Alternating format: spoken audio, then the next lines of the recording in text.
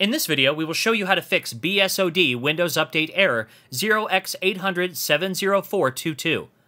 The error 0x80070422 occurs when you install and update a patch and it could not start. First of all, double-click on the Windows Update file. You will be prompted with an error informing you that the installer encountered an error 0x80070422. Click on the OK button to exit the pop-up. Now let's troubleshoot the problem. Open the Start menu and in the search bar type services.msc and hit Enter. As a result, the Services window will open. Scroll down and right-click on the Windows Update service and open its properties. Once the properties open, change the startup type and set it to Automatic and click on Apply. Now go to the Recovery tab and select the Restart Service option for the first failure.